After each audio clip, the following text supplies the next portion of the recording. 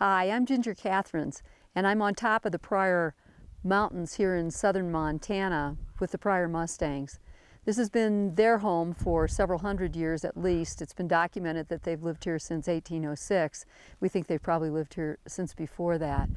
But despite the fact that all of this is their home, back in 1971 when the Wild Horse and Burro Act was passed, they didn't recognize horses on that side of this pasture atop the mountain, but they did recognize them on this side of the pasture.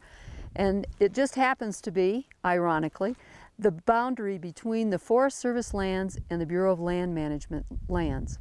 And really the border of the Pryor Mustang Range atop the mountain here was set on jurisdictional boundaries between Forest Service over there and BLM here.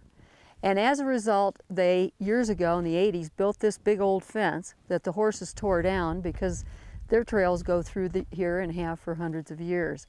And now the Forest Service wants to build a new fence, a bigger fence, a longer fence, a stronger fence, so that the wild horses of the Pryors can no longer roam in their classic traditional home. And we think that that's a very wrong thing, and we'd like for you to let the Forest Service know how you feel about this.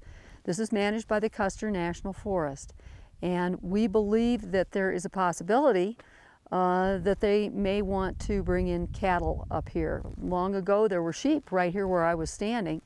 They caused a lot of range damage. The range has recovered since then nicely, and it's the home of the Pryor Mustangs. This is a special herd. There aren't very many of these horses left. They suffered from a roundup last fall, and there aren't enough to maintain their genetic viability. So we need to see this herd expand in numbers, but building this fence would cut them off from critical grazing at this time of the year, at this beautiful time of year. And so get on the phone, email, call this number on your screen, and let the Forest Service know that this is not what you want your tax money to go for, the building of a great big fence to keep these beautiful animals away from their home. Thanks.